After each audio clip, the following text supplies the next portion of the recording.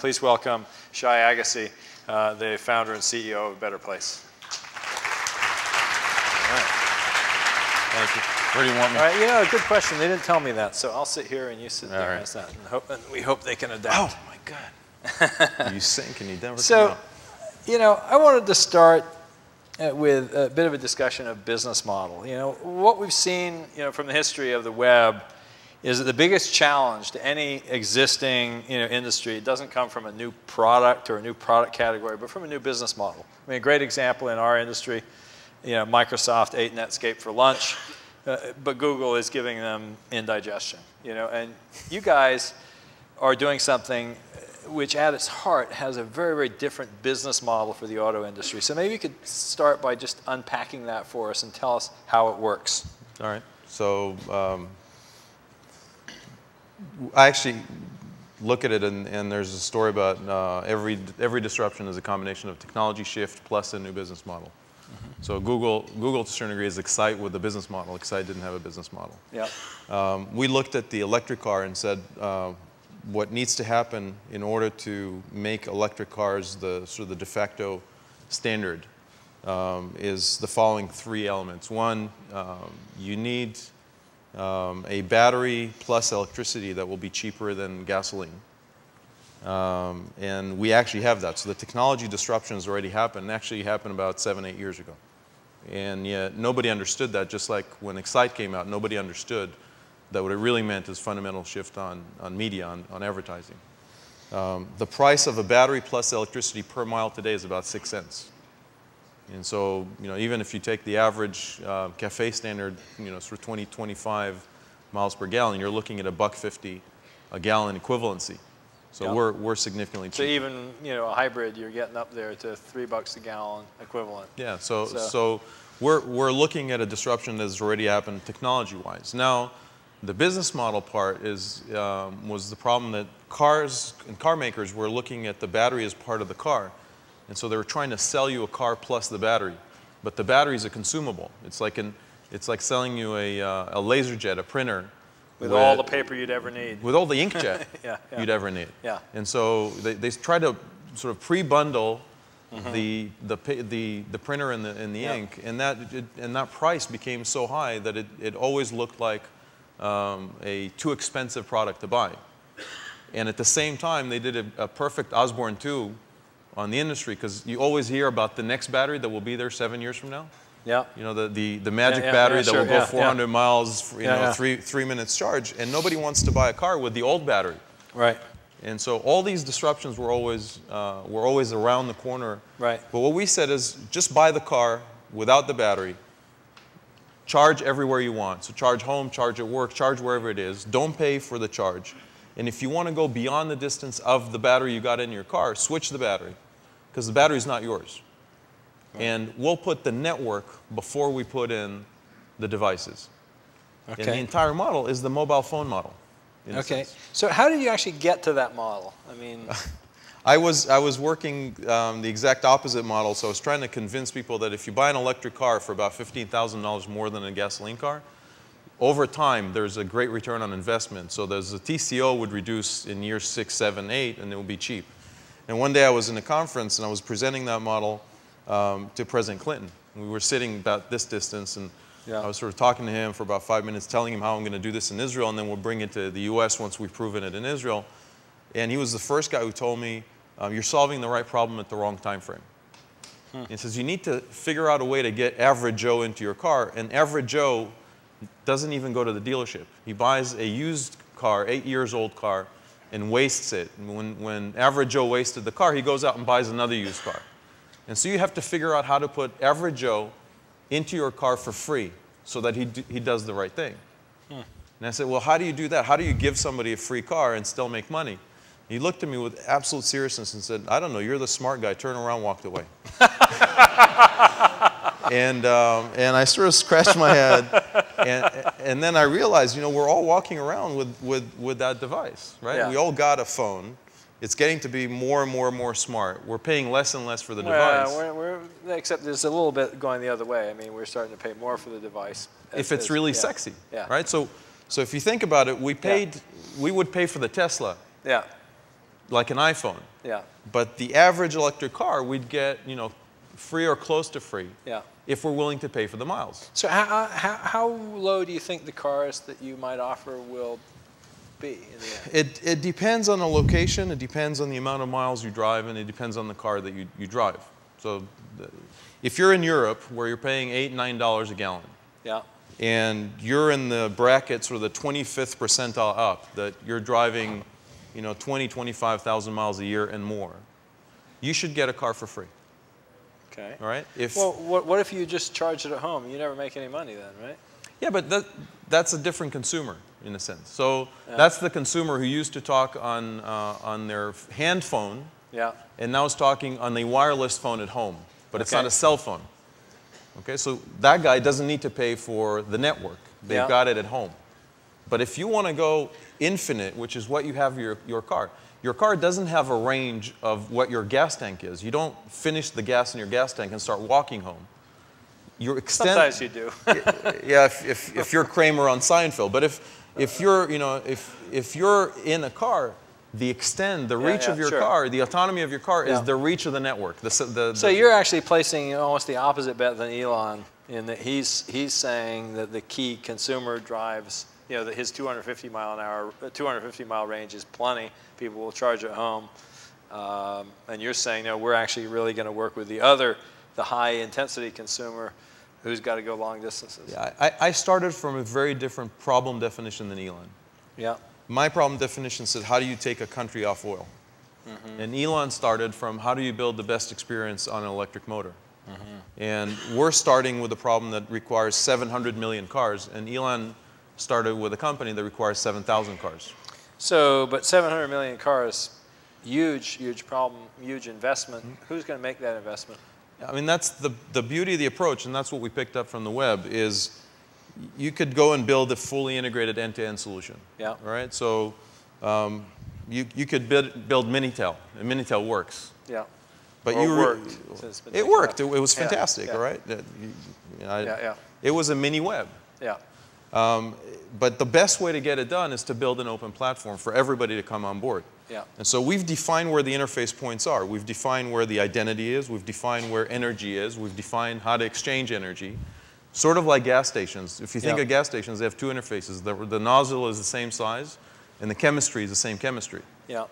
But from that point on, everybody can build whatever car they want, whatever gas station they want, and everybody can go on at it. And yeah, so kind of coming back to this basic idea, which I realize we haven't necessarily got to that level of detail. The idea is you can charge your car at home, but you're on long distance, you pull into the equivalent of a gas station, and they swap out your batteries. Right, so you come into a device that looks sort of like a car wash, only it doesn't wash your car. It puts a plate onto your battery, your depleted battery comes out, a full battery comes in, and you keep driving. Yeah. And the whole thing, we've now got a cycle to less time than it takes you to fill up with gasoline. So you swipe your credit card or whatever? No, you don't. You don't pay for a... Oh, because you're a subscriber. You pay for miles. Okay, so you don't pay for electricity. As a matter of fact, if you charge at home, we pay you back the electricity. Oh, okay. Okay? We don't charge you for swap. If you swap too many times, we pay you money because it's inconvenience. Okay? You pay for miles because what you really bought is infinite driving. You bought the convenience of driving. And so we guarantee you that if you ended up needing to swap more than 50 times a year, once a week, that's an inconvenience. We need to pay you, not the other way around. So you're going to have to do you demonstrate the math anywhere that you're actually going to make money at this? Let me put it this way. When you drove around and the price of gasoline was an arm and a leg, yeah. All right, we basically said if you're willing to pay, think of Europe, if you're willing to pay $8 a gallon, $9 a gallon, which is still there, where it's sort of $7.50, $8 across Europe, somebody should give you the car for free. Yeah. Right? If you think about it, the average car in Europe today is not a sort of a VW Golf. It's a VW Polo circa 1999. Right. That's so the average so I car on understand. the road. So basically, the auto companies go, okay, yeah, we can be indifferent to this model. It could even be a great new model for us. The oil companies are going to hate you, right? No. So what do they get out of this? Because right now, you talk to an oil. I mean, if you looked at the sort of the annual reports of oil companies, the big oil companies today, the Chevrons, the the Beyond Petroleums, the Shells of the world, they're not allowed to dig anymore. Right, and they know that peak oil is upon us, even if they're not letting on. It's not even peak oil, it's their own mini peak oil. They're not allowed to dig, hence their reservoirs, which used to be 80% of the world's known oil, today is about 20%. Yeah. So they know it's going to last until 2017, 18, 19. And can you imagine, annual report 2018, Chevron comes up and says, it's been a fantastic run. Right? That's it, we ran out. Now, all these guys are looking, there's a reason why BP is called Beyond Petroleum. They're looking for what comes beyond petroleum. Yeah. And we're going back to the essence of their business. Their essence is we give you energy to drive a car. We're selling you miles. Right. Is your point. Yeah, okay. So what about, you're partnering with Renault and Nissan to actually build vehicles. They coming through? Well, they got 9 models between them. And I can say that because they said it publicly. They'll come between 2010 and 2014. So they're all slated sort of year after year. They've shown a couple of the models already. They're very, very nice, very sexy.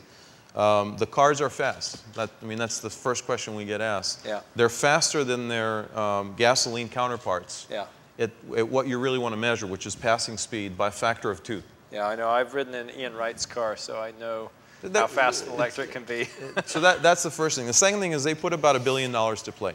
Yeah. And that's the beauty of platforms. We build the platform, but the guys who build the applications, the cars, you know, they can put a ton of money to play. So is the economic downturn, you think, going to affect any of these guys? I mean, in their commitment? You know, I heard a great story today.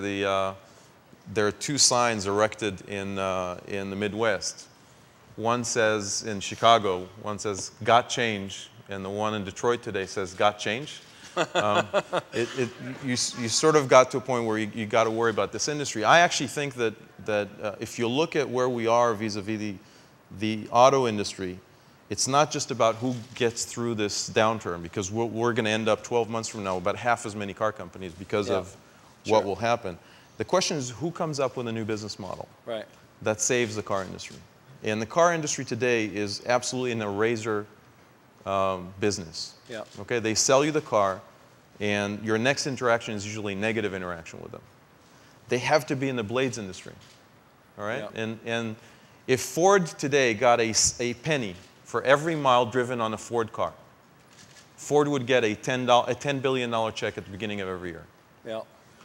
Not from the government, but from its worldwide consumers. But they would, at that point, be taking pennies that have been given to the oil industry so far. They haven't given it, they just haven't thought about it. Yeah. Everybody around them has been in the blades business. No, I understand, but the oil companies are selling some of the blades, and if the car companies start trying to sell the blades instead, then they become competitors. Right. The problem with oil is you don't know where to pick up the penny. Yeah. Right? Is it from the guy who digs it out of the ground, the guy who puts it at the refinery, the guy who puts it into the gas station? So you're really talking about a massive change, and you know, do we have, you know, and obviously markets can force change on people who don't otherwise want it. You know, on the other hand, it's often an uphill challenge. Yeah, and the problem is for most of the incumbents, denial is a river in Africa. Yeah. You know, so you sort of wait until. Well, so in some sense, what's happening right now is rather than being a threat to you because of the limits on capital, is actually kind of an opportunity, because it's making people realize. Well, they say that, who was it said that you change when the pain of change, the pain of not changing is greater than the pain of change. True. Right, and that's kind of what you're heading towards. So 2 big things. One, car companies need to put big bets. Today. Small bets are not going to make it. It's only big bets. The second thing is countries today need to find massive infrastructure projects that pay over a long period of time. The alternative cost of not doing infrastructure projects today is unemployment. Mm-hmm. And we represent, if you want, the biggest infrastructure project on the planet today. At the end of our project, you've connected the electric grid with the road, with the parking grid. And so what about the capacity of the grid? If everybody switches off of oil onto the electric grid, then potentially we're, you know, 6 to 10% burning a lot more coal. 6 to 10% more electricity. You can do all that with marginal renewables. So our commitment at Better Place is when I put a car on the road, I put a renewable generation project in parallel that is equal to the amount of electricity we need, and we work it through the grid. You have access to the capital for that. Yeah, because look, I am allowed to pay, I can pay today 10 cents a kilowatt hour for wind coming at any time of the day, and I know how to take it even when there's excess on the grid. When we work in Denmark, I take all the excess wind capacity they got at night because I got distributed storage that nobody has. If a windmill turns on and off and your TV at home turns on and off, you'd be really annoyed. But a battery on the car, if it goes on, off all night, but at the end of the day it's charged, you don't know. Nobody cares. So I've got the ability to take off-peak wind that nobody else can. I have the ability to take... So you said 10 cents earlier, you said 6 cents. 6 cents, no, this is 10 cents a kilowatt hour. Oh, okay. Okay, whereas if you looked at the grid and coal, you'd say, right, well, right, I want 5 right, cents a kilowatt hour. Right. But for me, the difference between 10 cents a kilowatt hour and 5 cents a kilowatt hour is 1 cent or 2 cents a mile. Yeah. Whereas for you, it's a big sticker. I'm on zero carbon or not. Yeah. Okay, and for that zero carbon sticker, being a good person, right? You'd pay a lot. Well, maybe. I mean, Joe Sixpack probably doesn't care about being zero carbon. Let me put it this way: we don't need to get 100% of the population on day one. Well, yeah, it'd be pretty challenging. But even Joe Sixpack, if there's going to be a slow lane for the guys without the sticker, we'll care about it. Imagine for me a minute how let's say you succeed in your wildest dreams. How fast does this changeover happen? You know, it depends on policy more than anything else. So our model works without any subsidy, and it's physically, economically, and all the business models all point that it works and it's cheaper than what we have today. But the question at the end of the day is how fast it happens is a policy. Yeah. So is that why you're starting in Israel? Yeah, I mean, Israel gave us every policy imaginable that Israel basically came back and said, if you're going to buy a gasoline car, we're going to put 72% tax on your purchase. If you buy a zero-emission, no-oil car, we're going to put 10% tax on you. Now, if a lot of people will start buying that zero-emission car, we're going to raise both levels. It'll be 2080, 3090, 5100. Until we get to 5110, we won't stop. Denmark wanted to outdo them, so they put 180% tax and zero. So they basically say if you have electric cars that you can buy at $20,000 and you want to buy a gasoline car, you should pay $60,000 for it. And those policies accelerate shifts. Yeah. And you might see a place like Israel or Denmark within 2-3 years not buying a single gasoline car. So what caused them to make that kind of change? And how likely do you think that is in America? I think January 21st changes America. So I think what happens is that Israel recognized that it's got no oil, it's got no interest in keeping oil at a high price, and it has an interest to demonstrate that you can run a country without oil. So you mean that they actually had strategic objectives? Of course. They want to reduce global warming. The Danes are really on the global warming path. I mean, so Denmark, well, they've also got a lot of wind power. And they got wind power, and they got, the grid was ready, everything was set. But if you look at the U.S., has the highest reason why to do it. We pay, $400–500 billion dollars a year. We're going to go to $700 billion. But the problem is not even that we're paying $700 billion. We have a problem with paying $700 billion for what? For oil. Okay. Yeah. Now, it's not even the issue of how much we're paying today. It's the issue of this is a problem that has a lead time of 8 years to resolve. Now, if you're not ready with a solution, our country may die in the process of getting to the solution if we wait. Yeah. So your point was in our oil reserves we have what? We have 45 days, 30 days to 45 days of oil reserve, of driving. Imagine we get no oil supply. What do we do on day 46? No. If you have one car with electric battery in every household, 120 million electric cars on the road, we have a 12-year oil reserve. The equivalent, yeah. Okay, so the thought process, this is a strategic initiative for the U.S. It is an economic change of immense proportion because you're taking away these hundreds of billions of dollars that go out of the economy and you're putting them into jobs in the U.S. So have you had interactions with Detroit to sell them this idea? Yes. How's that gone? So this is an industry that, at least right now, looks like if it succeeds, it will not be made in America. No, I think what happens with Detroit is that we've got to a point today where Detroit knows it needs to change. But Detroit has been in sort of self-sufficient mode today. Yeah. And when GM looks at a problem like that, GM needs to come out and say, we cannot wait for an industry, an infrastructure to show up. Yeah. So we're going to put the power plant in the trunk. Yeah. Right? That's the Volt. If you think about it, the Volt is an electric car with a mini power plant in the trunk. Right. I think today GM looks at the problem and says, I can no longer solve everything on my own. So if you can prove this in Israel, though, you'll get their attention, is your thinking. Look, you want my dream? My dream, we're at the 100th anniversary of the Ford Model T. Yeah. All right? You look at Henry Ford's quote from in 1908, 100 years ago. He said, we got to put a car for a family or a single person. Okay?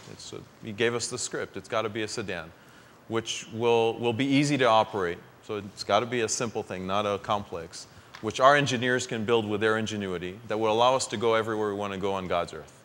He gave us a script. Today's engineers can build this electric car, and he said it has to be so affordable that every one of our workers can buy it. So the point is, make it cheaper than everybody else's car, and everybody will buy it. So time for big bets.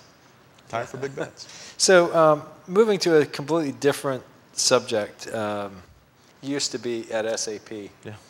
And I just want to ask you, what your, if you have any comment on the turmoil at the executive levels recently. And just in I'm trying to think, what would I say that won't get me into trouble?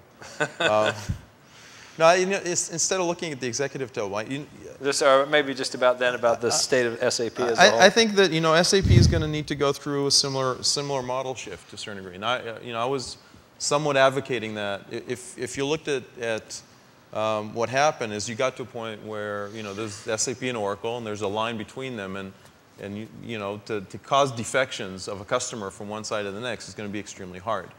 And the two companies were spending an awful lot of money to convince a single customer to move from one side to the other. Instead of that, SAP should focus on two things. One, how do you shift your model away from spending $1 in the beginning with you and then spending $10 to $20 on installing and maintaining the software. Yeah. And just come to a point where you can cut the $10 of maintenance and operations into two and take a cut of the 7 that were released. Yeah. SAP is building cars instead of being in the oil business. Yeah, so this kind of goes back to, in some ways, the cloud story that we've been exploring a little bit. So if you'd had the reins, that's what you would have done. Anything else that you would have done there? No, I would. I mean, I was a product guy, so we've built a whole list of products that we're basically trying to take into the existing customer base and give them simplicity in operations, simplicity in purchases and in maintenance. And the whole goal was reduce the cost of maintenance, get more for an ongoing revenue stream while I help you do better business, and go to cloud and eliminate the need for hardware, eliminate the need for excessive What about, I noticed there's an SAP for Utilities conference, and that kind of raised the question for me of whether there's an opportunity for, or what is the opportunity for big IT firms in the energy business? For example, smart grid. And do you have any thoughts on that? Yeah, I mean, there was an idea that I had back at SAP. I can share it now, because maybe SAP will do it now. Yeah, most products in the world go through SAP, some SAP system in their production, especially on the production side. We know today when we go pick up a product off the shelf in the supermarket, we know exactly the caloric content of what we're going to put in our body. Yeah. Imagine we could have the carbon footprint for this item as it went through the entire supply chain and manufacturing, the electricity, the packaging, everything, the shipping, everything that happened through. And that's, if SAP could do that, then you could mandate it on the shelf. Yeah, is SAP working on that at all? I hope. Yeah. If you hear of anybody who's doing it, let me know. They're not telling me anymore what they're doing. I don't know why. Hey, if we want to have, if people want to ask Shai questions from the audience, come up to the mics, and I'll try to recognize you. I wanted to sort of just go to something we talked about, a couple of things we talked about backstage, back to this idea of the car being a storage device for peak power. That kind of sort of reminds me of one of the fundamental architectural things that we have that we haven't really been talking enough about. My thinking about the Internet operating system, all that led to the name Web 2.0 started actually with peer-to-peer file sharing, and the idea that we actually have this distributed storage, we have distributed computation. We don't have to put it all in one place. And in some sense, part of what you're doing with the car is treating the car as a storage device for power. So it's not just transportation. It really is a part of the solution to rethinking the electric grid. It's a systems approach. And so we actually consider the battery part of the storage system, if you want, the distributed storage system that sits on the grid. And because it's not your battery, I can sort of take a charge cycle off it if the grid says, I really need it urgently. See, the last power plant on any grid, the last one to turn on is the worst you can. Yeah, the most expensive. And it's like a relief pitcher. Yeah. Even if it doesn't pitch, you need to warm it up. And so what happens with a lot of these power plants, they turn on and they stay on even if you didn't need it, just because there was a sense of you might. Whereas if you came in and said, I need 2% of your batteries to sort of feed back right now, or I need to turn off, shut down all charging of all cars, you sort of get a buffer of about 6 to 10% on your grid that allows you to manage the demand. So so in some sense, if you solve the car problem, you also make a pretty interesting contribution to the electric grid problem. The car is the biggest solution for climate change. It's not the biggest problem. So today, if you look at cost of abatement of CO2, the cost of abatement for a ton of CO2, we're sort of calculating today at about $20 to $30. Yeah. The cost of abatement for a ton of CO2 from an electric car, from a car to electric car, is minus $300. If we convert, we actually make money per ton of CO2. In the global economic sense, we'll make money for every ton we save for the environment. The car is the biggest solution. It's 20 to 25% of our CO2. And it's the biggest economic savings that we can actually put into the system right now. All right. Out here? Michael Jensen, National Academies. My question really is how to sort of upgrade the operating system of the existing cars. How do we retrofit? And is that something that you've thought through? Because it seems to me that there are an awful lot of standardized systems within automobiles that we ought to be able to just, fit a battery in and a power pack and off we go. It's the same way we didn't fit DVD players into VCRs. Manufacturing, even though most of it is the same or close to the same circuitry, manufacturing has gotten to a point where to take something that's already built, break it apart and build it again is so expensive that you just build from scratch.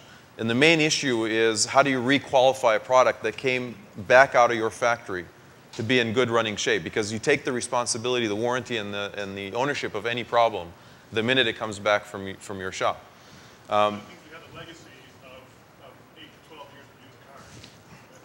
We have a toxic acid. Just look at it that way. So we've been hearing about that lately. Yeah, but this is truly a toxic acid. It actually poisons us. So I want to just finish with. Sorry, we have another question here. Okay, sorry. Quick question. Here in the United States, Zipcar, FlexCar, systems like that, which are time sharing of cars, seem to be adapted in urban environments. Are you looking to do something similar to that? So if you think of I love timeshare. So I've seen Zip and the rest of the guys. The problem with that is they don't replace car ownership. They replace taxis. And so what we've seen is in the aggregate of all the 250 million cars we got in America, we've got about 25,000 shared cars. So it's 1% of 1%. Now, the reason is part of our contract with our car is we own our car. Okay, I hate it when my wife drives my car because I bang my knee when I come back into my car. So you have this sense of this is part of who you are and what you want. Your stuff is in there. If we start sharing it, it's not a replacement for our car, it's a replacement for our public transportation system. And the biggest issue, by the way, is not solving it for the urban. We all focused on EVs will be this car for the urban driver. 40% of cars in the world are used for urban driving. They account for 10% of gasoline use.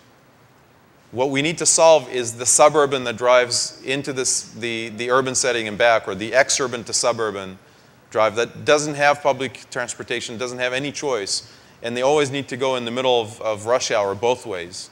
These guys, that's the 25% of cars that account for 66% of oil use in transportation.